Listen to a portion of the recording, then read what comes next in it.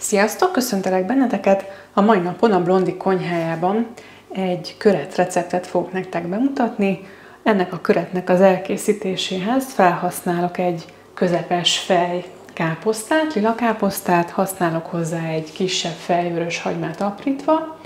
Én most használok hozzá egy 2 evőkanálnyi eritritet, de ha hagyományos konyha híve vagy, akkor nyugodtan ezt cukorral helyettesítsd.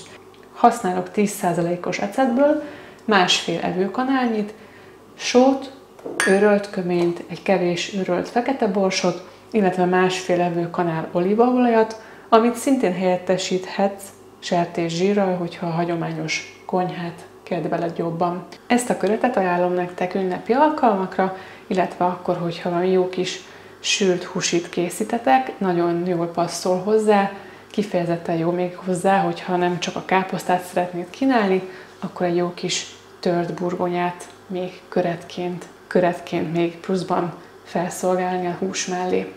Először is hevítsük fel az olajat, belerakom a aprított vöröshagymát, ezt jó kicsire kell aprítani. Hozzá fogom önteni a édesítőt, egy picit hagyom karamellizálódni a hagymát.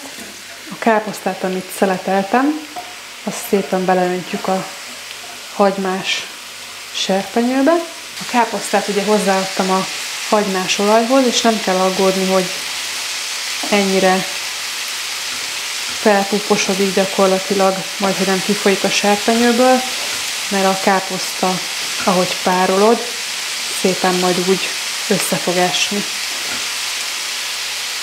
Próbáljuk meg átfordítani óvatosan. Egész minimális lángon hagyjuk ezt az egész káposztát párolódni, de közben be is fűszerezzük. Nyugodtan lehet hozzáadni egy teáskanálnyi sót. Mehet hozzá egy kávéskanálnyi őrölt kömény, valaki egész köménnyel szokta ízesíteni, az is teljesen jó, és én szoktam még egy kevés fekete borsot őrölni, nem kell ebből sem túl sok, de az íze kedvéért ne hagyd ki. Ezzel is keverjük össze a káposztát.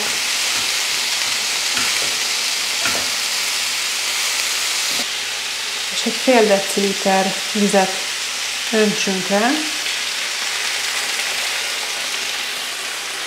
majd hagyjuk az ételt így párolódni, és körülbelül egy olyan 20-25 perc elteltével majd szépen átforgatjuk, de azért időközben figyeljünk, hogy ne égessük a káposztát, tehát ha szükséges, akkor még egy kevés vizet tegyünk alá. 20-25 perc után, amikor már megpuhult a káposzta, hozzá fogjuk adni az ecetet. A káposztához 20 perc leforgása után hozzáadtam az ecetet, és gyakorlatilag még egy pár percig hagyom így párolódni, és lehet kínálni finom kacsasülttel, vagy divatcombal az igazi.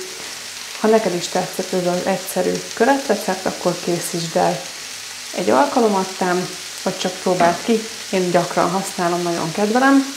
Akár a hagyományos változatáról van szó, akár a reform változatáról. Köszönöm, hogy megnézted a videómat. Szia!